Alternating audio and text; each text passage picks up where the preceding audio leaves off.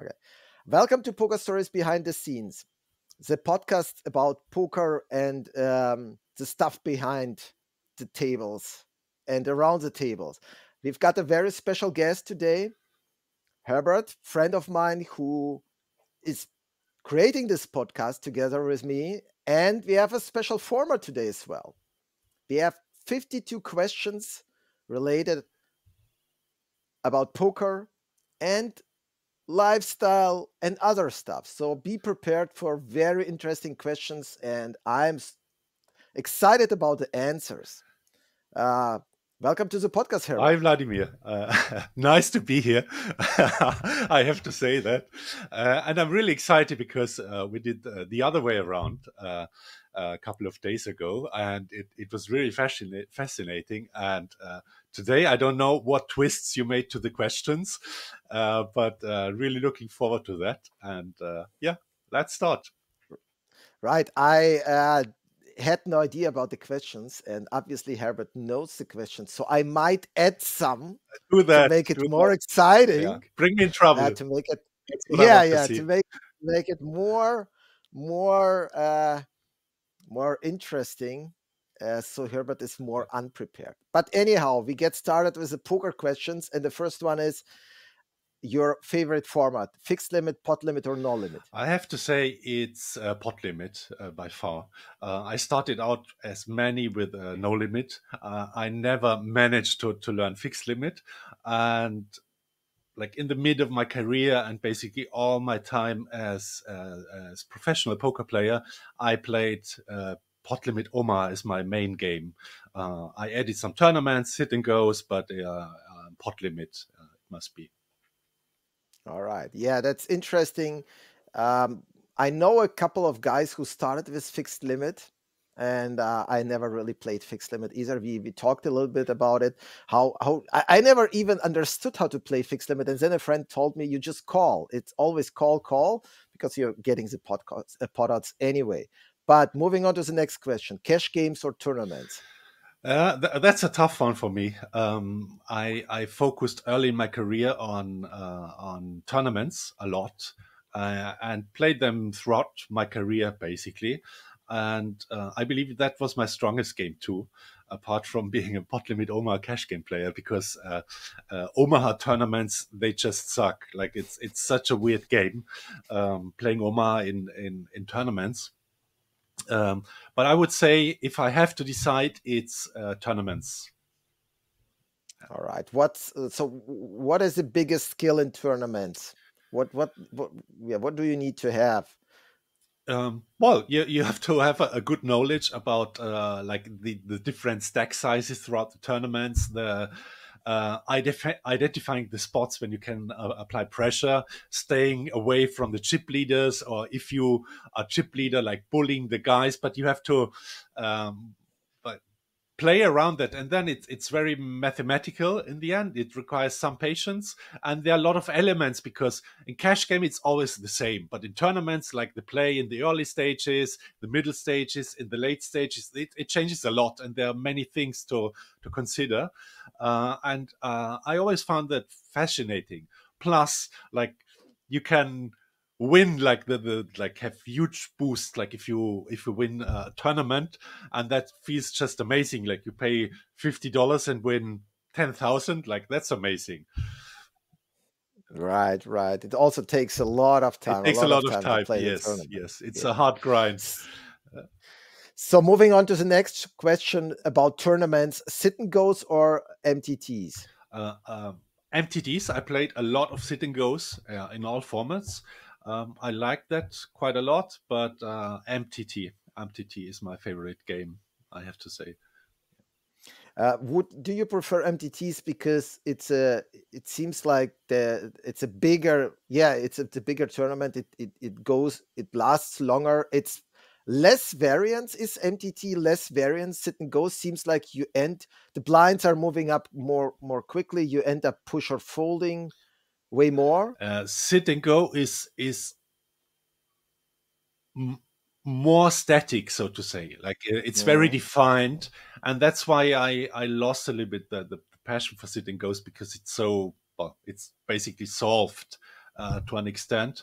And MTT, it's like it's a different style of play because in the early stages you have like almost no action because you play very limited and selected hands at the start, and it's a different type of grind. Sometimes I had like 8 or 10 tournaments open, and you watch like a series on the side and only focus when it's needed. And in sitting goes, you can't do that. Yeah. Oh, that's actually, yeah, I never did that. Um, if I that's a great idea. Actually, we talked about we're gonna come up to the question what you want to watch best, your favorite series. So now I'm thinking if I can watch The Wire every weekend while playing the Sunday Million. That's actually great. Yeah, the tournament. The issue with tournaments is that if you are start as a cash game player, you kind of you are used to getting it all in or push and stuff, and you just can't, and you can bluff off a stack and move on and rebuy. And like, let's say you're playing heads up against a guy who joined your table with a short stack, you can lose an all in, or twice or three times you still win it all back. But in tournaments you're just gone. So it's a different story. But yeah, if you can add like a TV series or a Super Bowl or stuff like that, you are not as you can play a low ball. But I just added a new question actually while we Go talked ahead. about it. So short stack or deep stack? Um, I played a lot of short stack strategy, not only in the beginning of my career, but I was experimenting all the time, even in Pot Limit Omaha. I played a lot of short stack actually, and tried to find a good strategy there. So, and I never really enjoyed playing deep stack. That was too much tension. Obviously, you do it, but short stack. I say short stack. Oh yeah, yeah, short stack. I hated short stacks so much, and even cap tables. You even had cap tables. I always avoided them. Um, and in Pot Limit Omaha, very late in my career, people actually realized how good it is to be a short stack. You always realize your equity and stuff like that, but rake is an issue actually. But yeah, I agree with you. Deep stack in No Limit, I always prefer deep stack because you can put pressure on your opponent. But in Pot Limit Omaha, deep stack is, oh, that's gonna be so crazy. People just call, call. You can four bet and you still only get like 20% of your stack in pre-flop, and then it gets tough post flop. So all right. Yeah, so 100 big blinds for me probably as well. All right, next question is about heads up, six max or full ring. What do you Uh, prefer?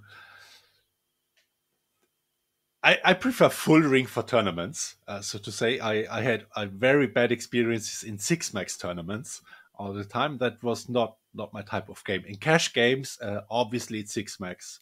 I played a lot of online, and especially for Pot Limit Omaha, six max is the best format. I played heads up, well, table selection, and so on. Uh, I enjoy heads up a lot, but I didn't have that much of an edge unless like you had a very profitable opponent. So it's six max, and for tournaments it's full ring. Yeah, All right. Now, do you prefer live poker or online poker? online poker. That's very clear. I played my fair share of live games, even in the casino here in Barcelona. But I'm an online player. Yeah, I like online way more. The flexibility, having more tables, not waiting so long until you get a hand. Like you know that you play live. Like sometimes you're carded for 2 hours and just sit there, and yeah, that's annoying a little bit. So online poker. Yeah. So, how do you think the people who are playing live poker, how do they manage to still do it for such a long time? Do you think they have like special habits, or they prefer, are they taking breaks? Do they probably have a schedule for the week, right? Yeah, definitely. I had that too, but like it gets stale for me. Like I'm too impatient, and like only playing live, that hurts. Sometimes it's great. I even played, like, the high roller tournaments here in Barcelona, which last like 5 days. That's okay. Like, you have a specific goal, like it's a high roller event.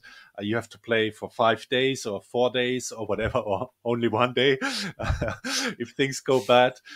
That's okay, but I couldn't do this like for months, like yeah, online player. All right. And what about like, did you have trouble with your body language in live tournaments? Like, if you are coming from online poker, you can sit, you can smile, you can be angry, you can even fake chat or something like that, but you are really safe actually.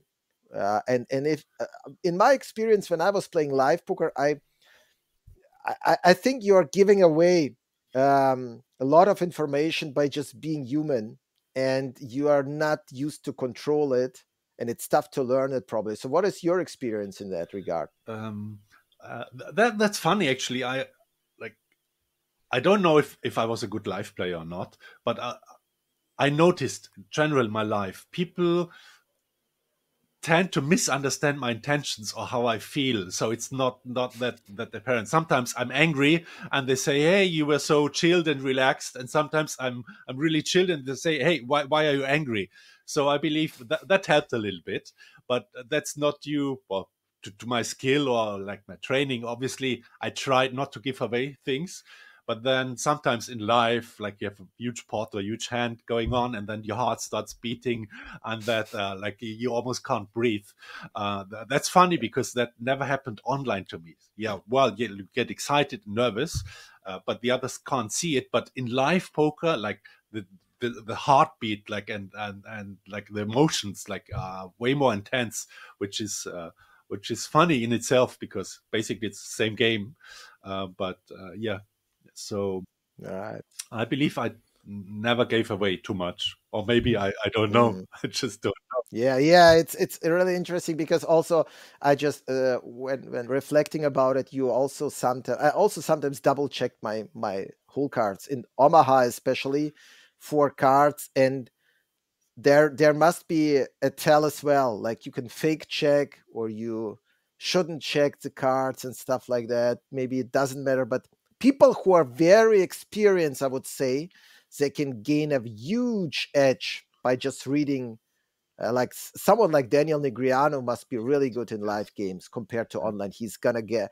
I mean, you could probably compare it to real life business. If you have someone from who is hiring people, whenever he's making an interview, he notices if someone wants to work, if someone is really motivated, because he's got so much experience. Yeah, so live poker is a different beast. All right, so moving on to the next question: is long or short sessions?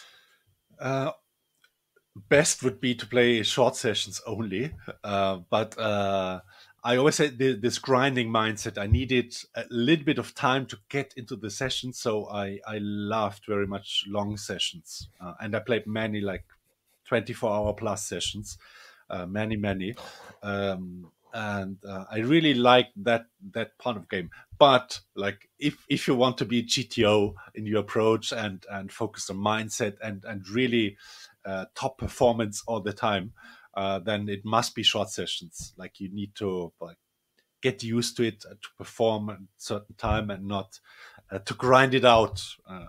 Because I like the longer formats, because I know for a fact that I can stay focused very long time, and then, like, at the end, I got my opponents. But it would be best just to play short sessions, focused, and yeah. But yeah, I'm a long session player. Yeah, um, it reminds me of a quote that human is not a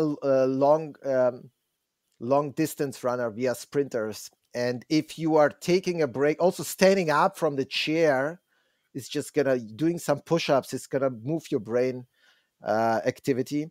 And people online especially started doing it. They just took a break every 2 hours. Just they said they're gonna go smoke something, but they just took a break and got an edge over that. So the next question I just added another one is, what is your longest session? You just said 24 hours, but I feel like there is a bit more room for that. Maybe we get to 30 hours. My longest session in poker. Yeah. Um, because I had a gaming session when I was studying. It was Checked Alliance 2, and I played for more than 3 days. Like I got in sort of a Wow. trance, and like I wanted, like I did a headshot, and there was an explosion. I never saw that, and I said, okay, I want to do that again. Like that was after 8 hours of playing, and then like I don't know, I entered in a sort of trance, and like the sun moved up, down, and I didn't eat, I didn't stand up, nothing, and that was like more than 3 days. Um, in poker specifically, mm, I believe that was around uh, 40 hour ish, around that. Online or Online, live? Online. yeah, yeah, online. Yeah, crazy, crazy. All right, I never did that. I never did that. So it feels like, but there are people who really played many, many, yeah, many hours. Right. Okay. Now, next question is made hand or a draw. What do you want? Uh, Both actually in pot limit Omaha, like top set and not flush draw. That's something you want all the time. But if you would have to decide, like again, pot limit Omaha, it's about draws. You want to have draws, and yeah, so draws, clear draw. Yeah, it's the excitement when you have a draw, and that's just, yeah. Like you said, your heart starts beating, and you get to see that it actually. I have a friend who I started playing poker with, and we watched Deuces Cracked videos back then with Krantz, and we still are talking about it, how when Krantz flopped the flush draw, how he would go like flush draw, flush draw, flush draw. You just want to get the money in, and yeah, it's very exciting actually. Next question is, what is your favorite starting hand? Well, I discard aces. I always want to have aces, but I believe that's not the type of question. But I prefer the low rundowns a lot, like 5, 6, 7, 8. They those feel just amazing when you win. But the issue is that like you learn that the hard way that they don't always win, because yeah, you get in trouble. So I believe something nice like check 10, 9, 9, 8, check 10, 9, 7, or even like ace type of rundown hands. I'm just talking about PLO hands because yeah, that's what I played the most in the end. So yeah, it's rundown type of hands. And in Hold'em, I like kings a lot.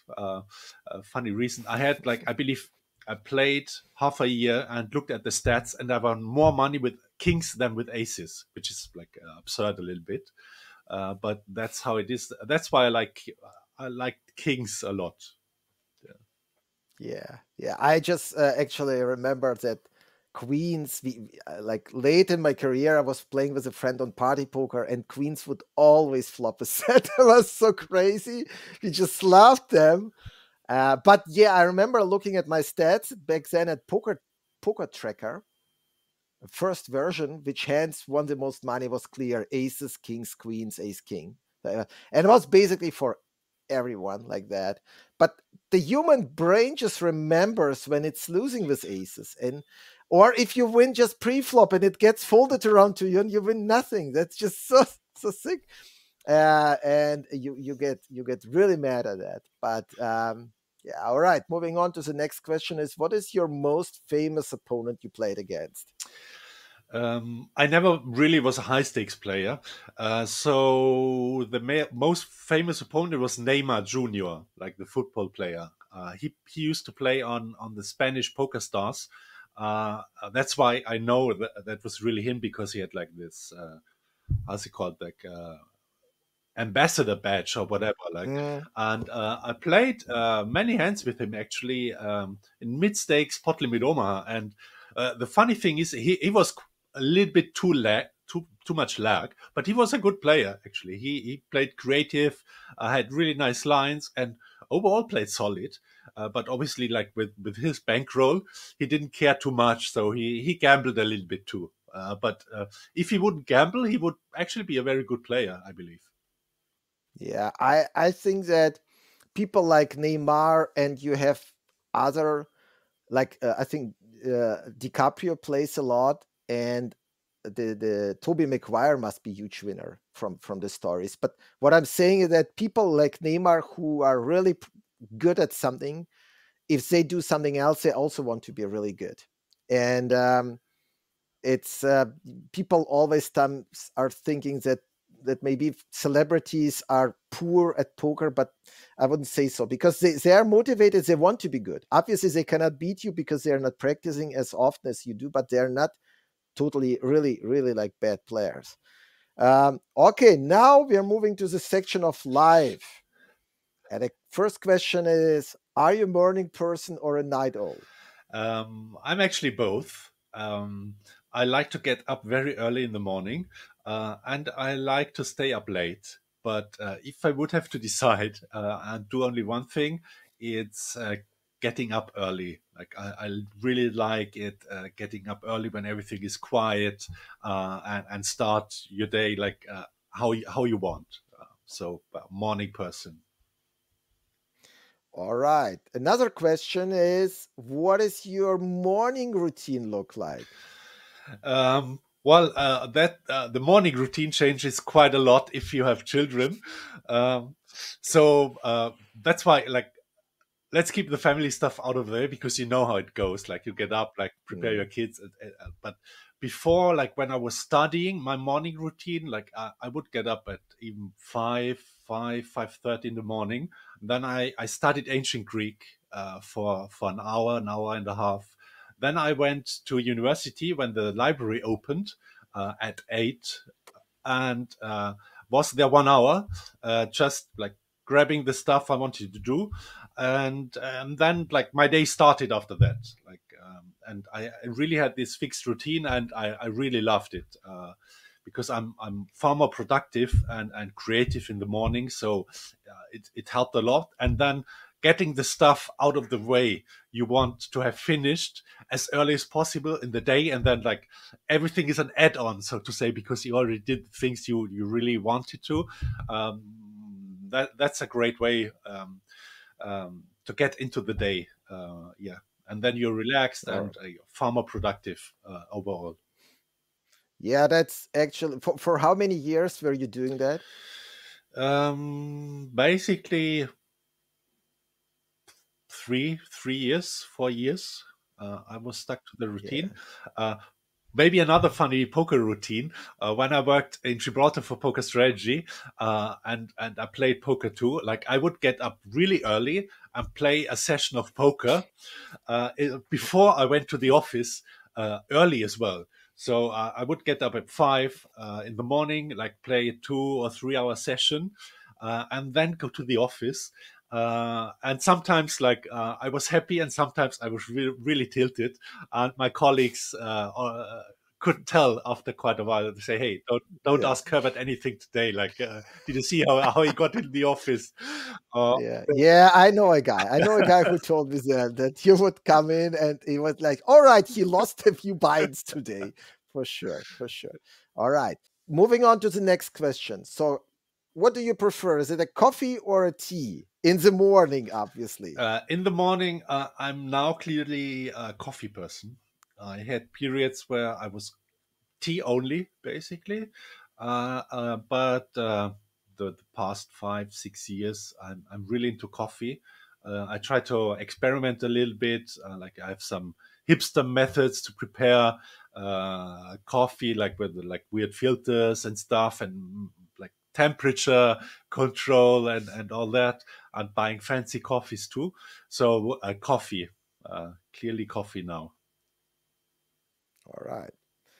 Um, One more question, which I think is gonna be interesting, especially given your background. What's your favorite wine?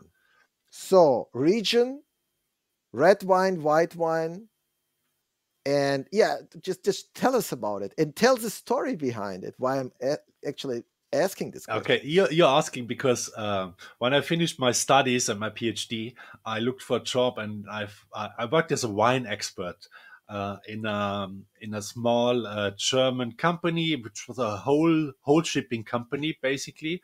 So I worked there more than 2 years and did quite some training and formation in wine and so on. So it, it's a very tough question, but like the best wine I ever tried was there's a fair called Vinitaly, which is in Verona every year, a really great fair. And there, working in the industry, I got invited to a lot of tastings. Every evening there was a tasting, and there's a famous uh, vin- uh, company in Veneto. Um, which is called Maculan, and they were the first to copy the Bordeaux style of wine, and they did it like with the Italian grapes, and they produced like Bordeaux style wines. Like everything was Cabernet Sauvignon, Merlot. They did the aging in the barrique, and the owner of this company, he was a total freak in all senses, and it is said that his collection of Bordeaux wines is the biggest in the world. So imagine this. So we were invited. It was about 1,000 people there, like a lot of like industry, everything, everyone tied up, and then like this guy, he had like holes in his trousers. He was dirty, like a really weird guy. And then he went in the cellar and came up with 10 bottles of like the finest Bordeaux wines, like really expensive Chateau Lafite, all the big names from the 30s. I don't know the worth of Wow. the bottles, Wow. and I tasted. Chateau Lafitte, and what was the other one? I don't recall. From 1935, don't know the value, and that was insane. Like that, like the taste and the experience, because you never get like to taste like these 50,000 upwards Yeah. bottles. So yeah, so those were the best wines I tried ever. And there were Mm, many good wines I tried during my short career there. So sometimes I miss that. I miss that a yeah. lot. Yeah, it's great to be in a business where you are not just getting paid the money, like your paycheck, but you also get the benefits. If you're working in a wine industry and you love wine, you obviously get to taste a lot of Yes, great yes. stuff during your work time, Not during work which is time, but awesome. in the evening. Oh, Actually, that's okay. quite funny. So I was working as a wine expert, and we got sent like samples from a lot of wine cellars, and I basically for 2 years I tasted, not drank, 2 to 3 bottles of wine each evening. So but yeah, yeah, obviously they send you the samples, you have to try it. It's not drinking, guys. It's It's not not drinking, drinking. It's and there tasting. like Okay. you learn like the value, because before you were like, yeah, you never pour away like with wine, and then like you get used to it. Like you try it. If it's shit, like Mm, you just pour it immediately. yeah. If it's a nice bottle, like you keep it. But usually like you don't drink all of it. And Yeah, yeah, yeah, yeah. I mean, you what you yeah, I think we know what you're talking about, and it's I noticed quite often that when I'm eating, I drink wine way too quickly. I actually enjoy it more before the dinner because then I'm much more slower, or in the evening because when I'm eating, the wine is oftentimes like if you're coming from beer and stuff like that, you're just drinking too much of it, and you should be drinking way slower, I guess. And you gotta learn that. All right. Next question is, what do you enjoy doing in your free time? um, that differs quite some time. Um, I just like half a year ago, I was hardcore grinding Path of Exile a lot. Uh, but that's just too time consuming. And now I'm relaxing simply, like when my kids are in bed, I play rapid chess. One match a night, listen to music, and that really helps me, well, focus on something specific, and it calms me down, because your mind is sometimes like, yeah, you have so many ideas, so much stuff happened, and then you play chess, you focus on your move, on your next move, listen to some nice music, and that's how I relax now, without wine, usually, uh, nowadays. All right. Uh, any hobbies or activities you are really passionate about? um, Passions change. Now, like, my biggest hobby is are the football matches of my older son. The smaller one started too, but he's like just started off, and I really enjoy this because they play this league. It's Primera División in Barcelona, and what I really love about it, apart from watching my son like scoring goals, sometimes making good matches, is like you go to places you would never go otherwise. Like you go to whatever, like quarters you would never visit. Usually, Mm, you get inside of like schools or training grounds and see, like, you learn to know the city in a different way. Like, not like a tourist, but yeah, like someone who lives here, and you see like a lot of like weird stuff. You understand a lot of differences between like quarters, and that's really um really interesting to see, and to learn like these new places and these microcultures around football stadiums, football clubs, traditions, and so on. So that's my biggest hobby at the moment.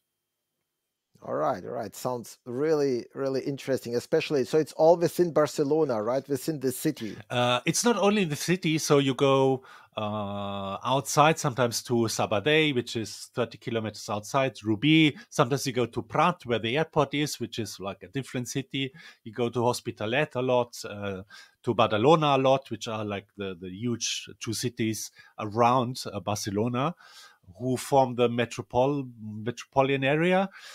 So yeah, it's not just Barcelona. Like it's like the outskirts too. All right, great. What is your favorite TV show or movie of all time? There are many candidates, but as I have to decide and say only one name, I will go with Game of Thrones, which was really impactful for me. Like, I really enjoyed watching this. Like that, I never saw a series where basically all the main characters die just randomly, and you always get new stuff. So, and it took me quite a lot. So I read all the books from George R. Martin too, which, like, they are big, but I really enjoyed it, and I read it in English, which was challenging too. But yeah, I really like that cosmos, and that will be my series, Game of Thrones. All right, and I keep on recommending and telling Herbert the Wire is the way to go because then the Game of Thrones seems. I mean, it's also pretty good, but you can still compare it. You can't compare it as much, but the Wire is just still. It's just the Wire is like really high stakes. It's so the games don't run anymore as good as the Wire. Okay, guys, you That's can like find the affiliate link from Vladimir to the yeah, Wire yeah, yeah, in the description yeah, yeah, section yeah, yeah. below. Like it's I think the Wire is not even paying any money because it's so good. All right. Yeah, yeah, you guys gotta watch it. Don't miss it. So what's the most interesting place you have traveled to and where would you want to go? Or why did you go there in the first place? I believe the most interesting place I was to was Armenia. I visited a lot of, like, not the typical tourist locations, but Armenia impressed me the most because of the mindset of the people. Because it's not that far away from Europe, or basically, but it's considered even almost Europe. But it's a very poor country with a lot of like like not in Yerevan, like the capitals. You usually that- that's really representative architecture all the time, but you go a little bit outside, and it's really poor. And like even like the biggest cities are like are really small, and there you get in touch a lot with like regular and normal people, and that was very interesting because I admire them. They were really poor, but they were straight honest, and really helpful, welcoming all the time, and I really appreciated that. So yeah, it would be Armenia for me. Yeah, I think there are many, many countries in the world which are underrated for, and you kind of, uh, why did you go there actually? What is the reason? Like, did you look up on Expedia and booked like a holiday? Yeah, because it doesn't happen this way. That's the interesting part. You get it's happening by randomness, almost like. Um, Well, it was sort of planned. Like we like I like visiting countries that are not like I was so many times to Italy. My wife is Italian. I live in Spain.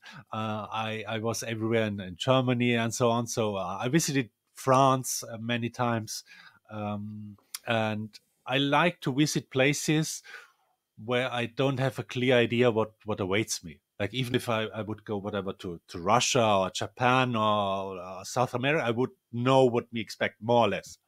There are always nice experiences, but if you travel like that travel in particular, we went to Armenia first and then to Georgia, and I didn't quite know what to expect. And that's what fascinates me about traveling, like learning something I couldn't anticipate. Because, yeah, if I go to Japan, like I visit Tokyo, I go to Kyoto, I look at the shrines, I know some stuff about the culture. But if I would ask you, like Armenia, do you know anything about it? Like, how is life there? What language do they speak? Like, I didn't know beforehand, and that's what excites me about like when I travel to learn something I have no idea about, like and to experience like the life there. That's my Yeah, motivation. yeah, I agree. That's really really interesting, um, especially if you compare it to something that you know what it is and it's always the same. It's just so boring. And here is why we play poker. You get four cards in Omaha. You never know what it's gonna be, and then you can't wait for the flop, like especially four way, and you've got the rundown, and you're like, come on, bring it. Like, yeah, it's just so exciting. Okay, now moving on to the next question, which is about pets. Any pets you have? Any pets you wanna have? Um, I don't have pets at the moment. I don't want to have any because we live in an apartment. No, no, that's a natural reason. My sons would love to have a dog, but I consider it like we have an apartment and it's just too small, and yeah, so no pets at the moment. Maybe if I would move in a house with a huge garden, I would like to have a like dogs and cats. I actually, when I was younger, for many years, I had three cats. I enjoyed that a lot, but now is not the right moment because, yeah, you have pets, like you can't travel. So, yeah, no pets at the moment. Yeah, I was gonna say cat, but I mean, you can travel. The cat is you just leave it in the Oh, apartment for a couple of weeks. I mean, with a cat, it works easier, and with a small dog, it can work out. But I would even say in Barcelona, it's so hot outside a lot of the time. For dogs, it's tough. I had a Labrador, like I said, and yeah, you need more time, or the children need to take care of themselves. Okay, next question is about what your favorite ways to relax after a stressful day. after a stressful day, I like to play a match of chess, rapid chess, and listen to music, and that really calms me down and grounds me and prepares me for the night. Yeah, yeah, I think it's a. I used to play chess as well. I might do it myself. I think that there's a lot of value in it. You sleep way better. Would you say that? No, no, I always sleep well. Mm. Usually, I never had issues. Like I'm the type of guy I lay down and then I'm asleep already, which yeah tilts many Yeah, people who have troubles like yeah, finding the sleep and turn around. So I'm the guy like I lie down and then I sleep. yeah. All right. Okay. Now, your favorite type of food. Mm, uh, like from the category that's definitely meat and nowadays like when I was younger it was always a Wiener Schnitzel uh, which I still like a lot, but now it shifted towards like more like steaks and more quality meat I would say. So um, I actually ate a very nice steak, a tomahawk steak, in Croatia, and that was amazing. That's my my favorite food. I have to say, like that was outstanding. The quality of the meat, like how it was seasoned, how it was grilled, amazing, amazing tomahawk steak. All right. It's a big one. Next question is about your goals for the future. Um, That's a very difficult question to answer for me because, on one hand, like I have a couple of goals, um, professional ones as well as private ones, but I learned to not like focus entirely on having the goals, but to start more from the here and now. So it's a more zen approach and take step by step and I made bad experiences like having a goal and attaching my identity to that goal because that made me unhappy in a way. So now I have sort of like several objectives, they're out there, but I tend to take it step by step from the here and now and move forward more steadily and slowly instead of like having this only goal and focus on the only goal because that's not worth it because there's so many things in life that can change, that can happen, that having like a really strict goal and attaching your happiness to achieving that goal, that just doesn't work for me. Yeah. All right. Fair enough.